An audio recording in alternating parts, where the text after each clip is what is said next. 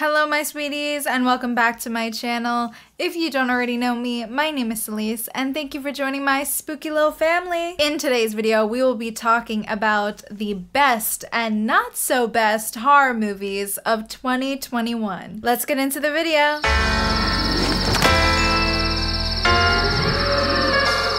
So before we get into my list for today's video, I do just want to have a little chat with you guys and say thanks so much for all of the support that you have given me this year to create all these fun and cool new videos for you guys. I am so happy that you've been enjoying them, especially my horror movies for hot girls segment. And if for some bizarre reason you're not following me on all my socials, Twitch, Twitter, Instagram, all the good stuff, all my links will be in the description box down below. And without further ado, let's get right into the list.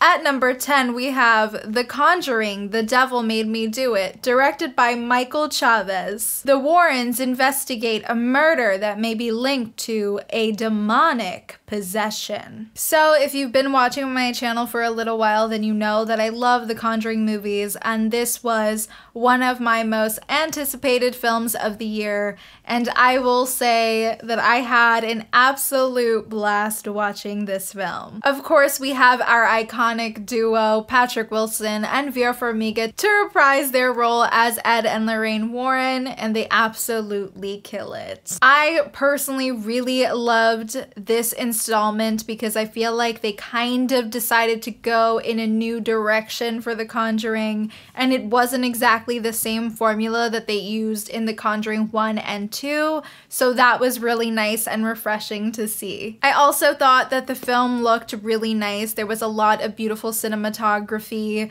that I really loved. Not to mention the possession scene was really cool. And you know what? The Conjuring films are just so much fun, so I am not gonna apologize for liking them. Now on to number 9, we have one that you may have missed this year, and that is The Beta Test, directed by Jim Cummings and PJ McCabe. An engaged Hollywood agent receives a mysterious letter for an anonymous sexual encounter and becomes ensnared in a sinister world of lying, infidelity, and digital data. So you guys probably know Jim Cummings from obviously his cameo in Halloween Kills, or for his fabulous work on The Wolf of Snow Hollow, which is one of my favorite creature features. Jim is a super talented director and a great writer. It absolutely shows even more here in The Beta Test. I will say, before somebody comes for me really quick, The Beta Test is much more of an erotic thriller than it is a full-blown horror film, but if you're into thrillers and mystery kind of films, then I highly recommend checking this one out. I think that it is very well written, and there are a lot of really great shots in this film. They were just doing everything. I honestly just can't wait to see more from Jim Cummings. I'm really excited to see what else he has up his sleeve because he is so talented. I also want to point out that The Beta Test was like actually funny. There were some great jokes in this and just overall very good storytelling. Speaking of good storytelling, I know some people are gonna come for me, but at number 8, we have Old, directed by M. Night Shyamalan. A vacationing family discovers that the secluded beach where they're relaxing for a few hours is somehow causing them to age rapidly, reducing their entire lives into a single day. So when this film came out, there were a lot of people making fun of it, thus the meme that was like, "Let's go to the beach that makes you old." I honestly really am a big fan of M. Night Shyamalan, but I was very skeptical going into this film because the trailer did not at all impress me. But you know what?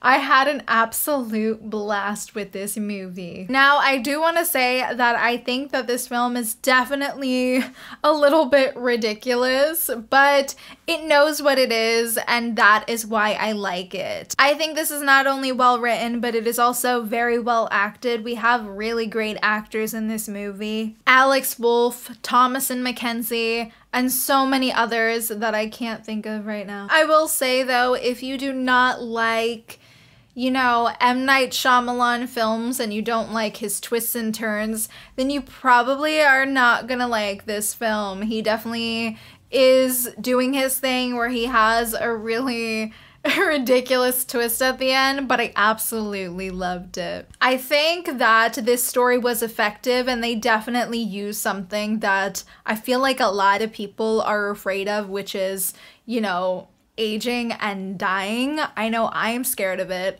So, I mean, it was just done well. What can I say? Now at number 7, we have Halloween Kills, directed by David Gordon Green. The nightmare isn't over as unstoppable killer Michael Myers escapes from Laurie Strode's trap to continue his ritual bloodbath. Injured and taken to the hospital, Laurie fights through the pain as she inspires residents of Haddonfield to rise up against Myers. So again, I know this is one of those films that not so many people liked and they either loved it or hated it, but I absolutely loved it. Like I said in my review of Halloween Kills, this is an action-packed film that is just so much fun. There are of course great kills, hence the title of the film. And we get to see a lot of characters from previous films in this one, which was a lot of fun. There were also a lot of Easter eggs to the other Halloween films, which I thought was a lot of fun as well. Also, the opening sequence of this film is probably my favorite opening sequence of all the films of this year. So thank you, David Gordon Green. Speaking of really fun films, at number 6, we have Malignant, directed by James Wan. Madison is paralyzed by shocking visions of grisly murders, and her torment worsens as she discovers that these waking dreams are in fact terrifying realities. I also did a review of Malignant that I will link right up above if you have not seen it.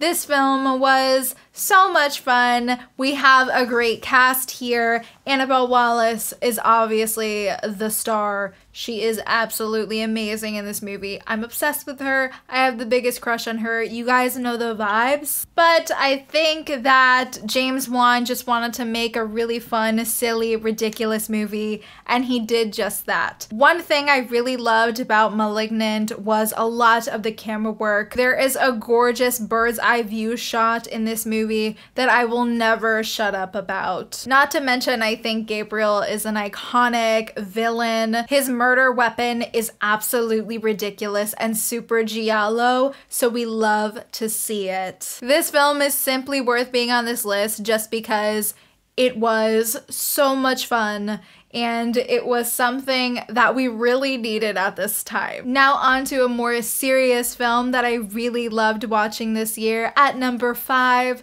that is Nia DaCosta's Candyman. In present day, many years after the last of the Cabrini Towers were torn down, Anthony and his partner move into a loft in the now gentrified Cabrini. A chance encounter with an old-timer exposes Anthony to the true story behind Candyman. Anxious to use these macabre details in his studio as fresh grist for paintings, he unknowingly opens a door to a complex past that unravels his own sanity and unleashes a terrifying wave of violence. I am also gonna plug my review of Candyman real quick above. I really enjoyed this spiritual sequel to Candyman. I think Nia DaCosta is a brilliant director. This film was a lot of fun. There's a lot of really beautiful kills, which sounds like a weird thing to say, but you know what? With this movie, if you've seen it, you know what I mean. Also, Yahya Abdul-Mateen is incredible. Such great casting there. And I just really loved this movie. If you have not seen it yet, I highly recommend you watching it like as soon as possible. Oh my gosh, and now we're getting to some of the baddie movies. I'm so excited. At number 4, we have The Columnist, directed by Ivo van Art. This film follows a columnist who continuously has to deal with threats and negative comments on her social media pages. One day, she has had enough and decides to hunt down her trolls. So I know when you look up this film, it actually says 2019, but that is because it was released in the Netherlands in 2019, but its US release date was May 2021. This film stars Katja Herbers, who you probably know from the TV series Evil. She is so great in this movie. And did I mention that this is a spooky bad bitch movie? It is. I think this film visually is absolutely gorgeous. I think it is powerful. I think she is powerful. I absolutely love this and cannot recommend it enough. Speaking of super powerful films, at number 3, we have The Night House, directed by David Bruckner. A widow begins to uncover her recently deceased husband's disturbing secrets. Rebecca Hall is an absolute queen and she deserves all the praise for this film.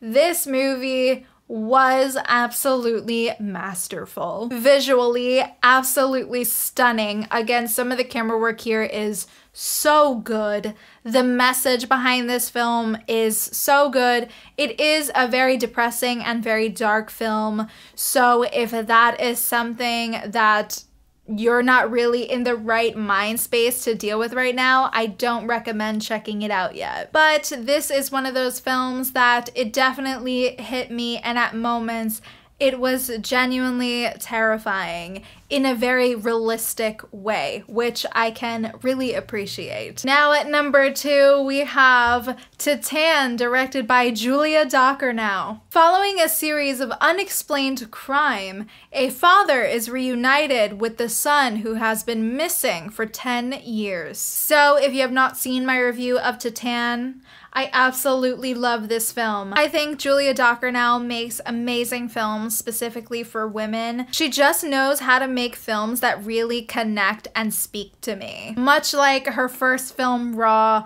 Titan does the same thing. It is so human and just so beautiful. It is like beautiful but gross. Titan is a body horror, so if you are into body horror films, then you should definitely check this one out.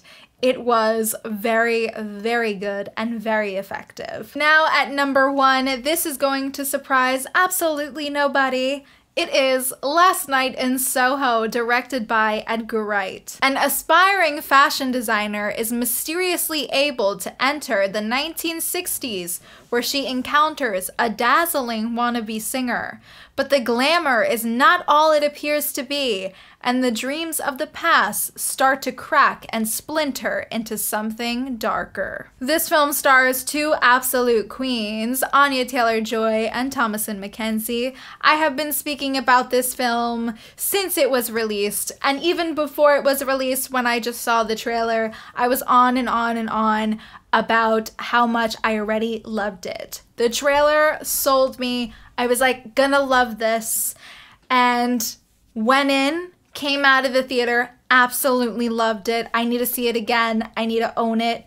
So good. Edgar Wright does not fail. He is a master at his craft. The movie is visually stunning. The story is a lot of fun. And there are a lot of really cool dreamlike sequences that I will never forget. I also really liked that Edgar Wright was inspired by a lot of giallo films, and it absolutely shows, and he does it so well. If you want to see 2 spooky bad bitches killing the game, you need to watch Last Night in Soho. And now let's move on to the not so best horror films of 2021. Oh boy, at number 5, we have Aftermath, directed by Peter Winter. Desperate to save their marriage, a young couple takes a deal to move into their dream home. But disturbing events reveal the house's troubled history. So Aftermath stars Ashley Greene, who you probably know from Twilight, and Shawn Ashmore.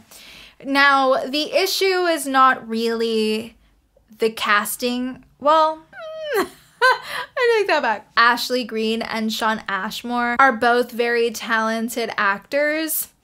It's the fact that they clearly do not have any chemistry together.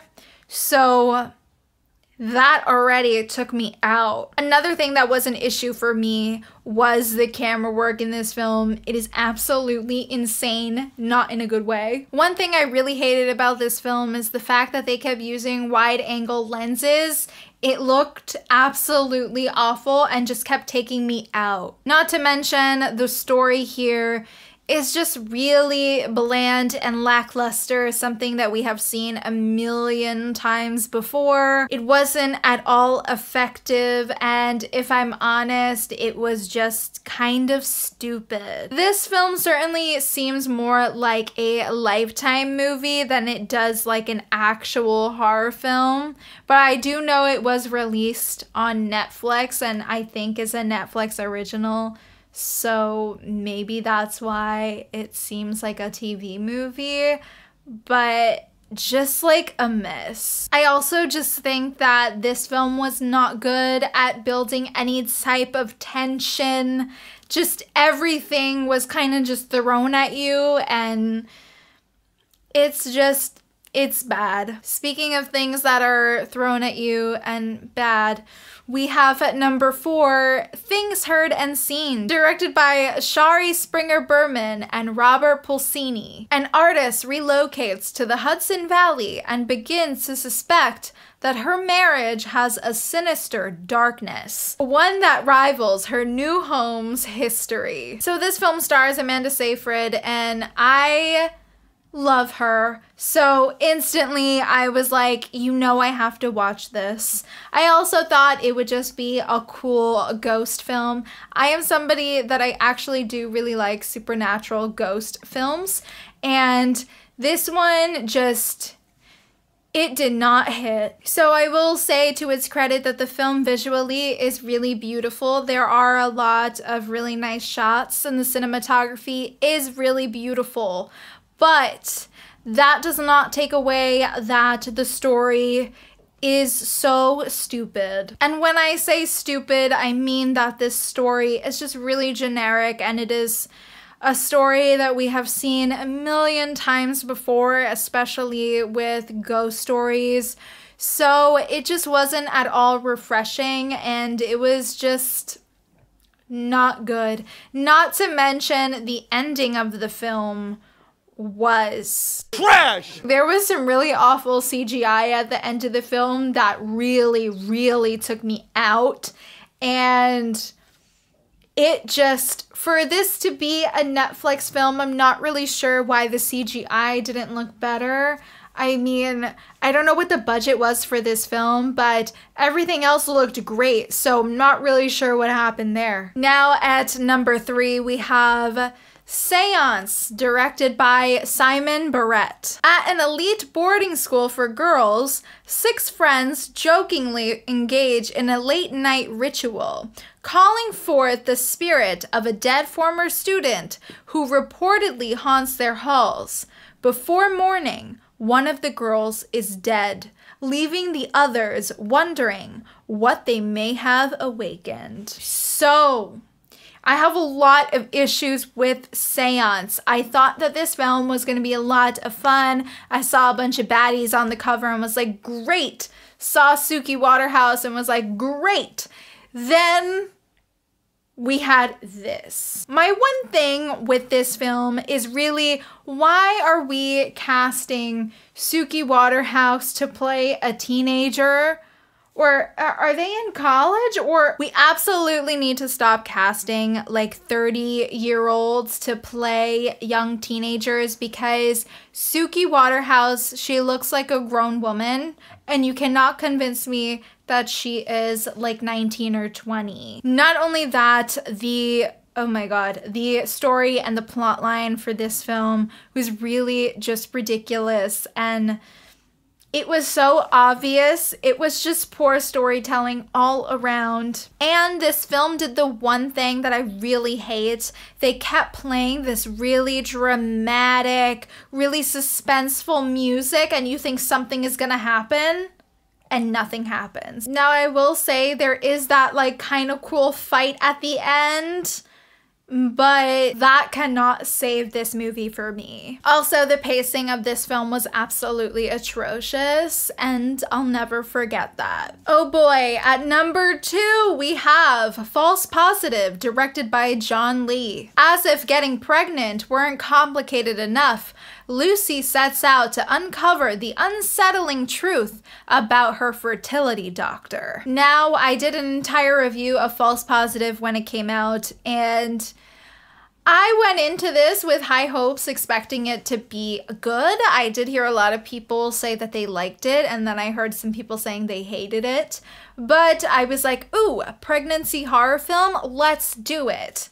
I mean, my favorite horror movie ever is Rosemary's Baby, so I was like, can't wait, love it. But after watching this film, confirmed, do not love it. I kind of go into depth in my review of this film, why I did not like it, but there were so many things wrong with this movie.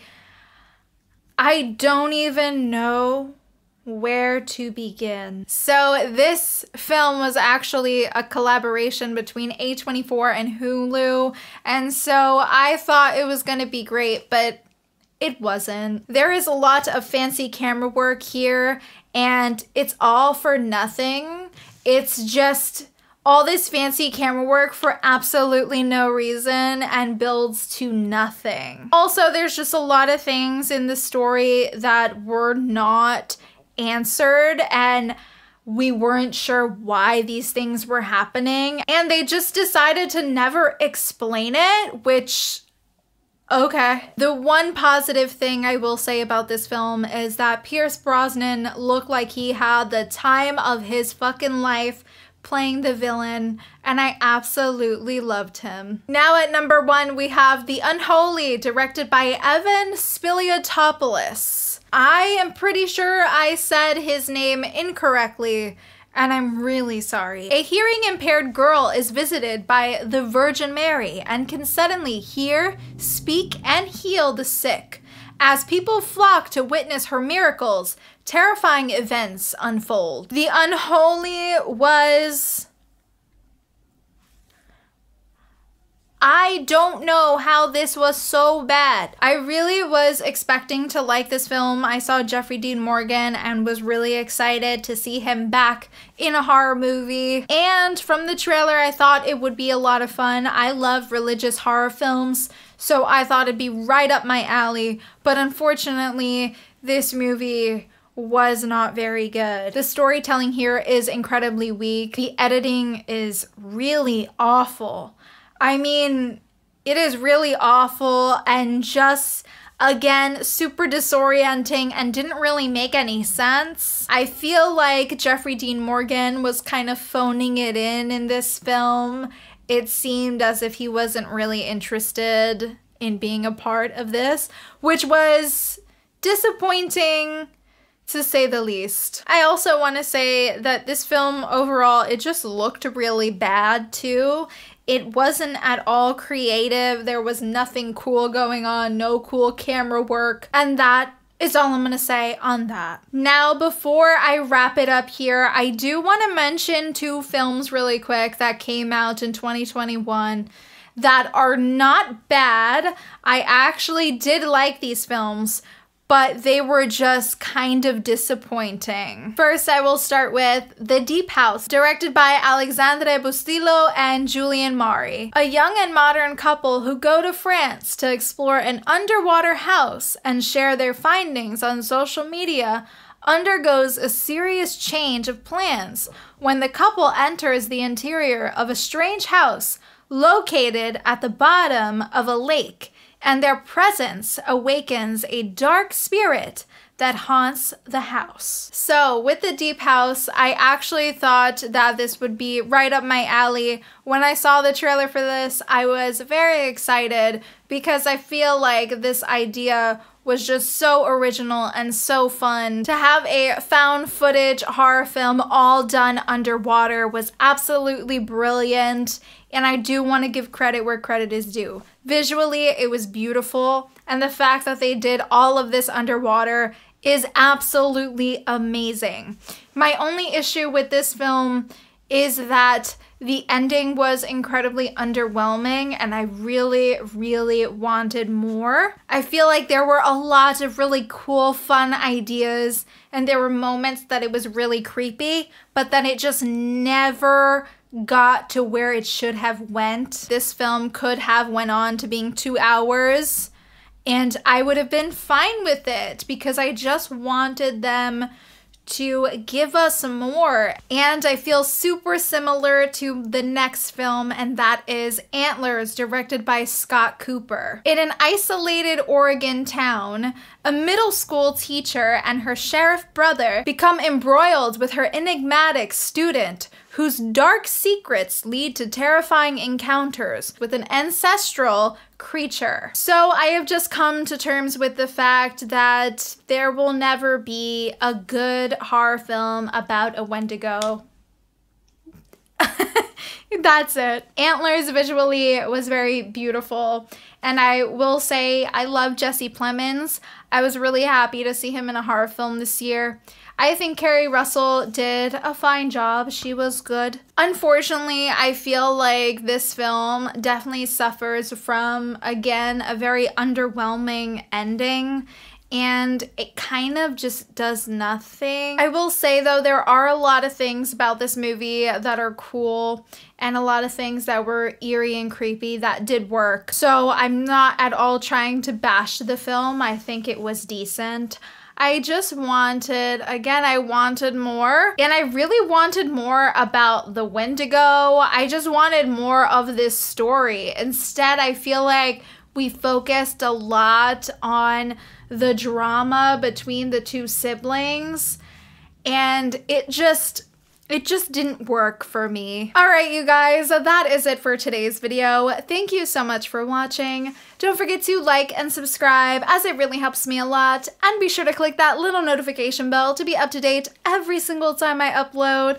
And please let me know in the comments what were some of your favorite watches for 2021 and which ones were you not so crazy about.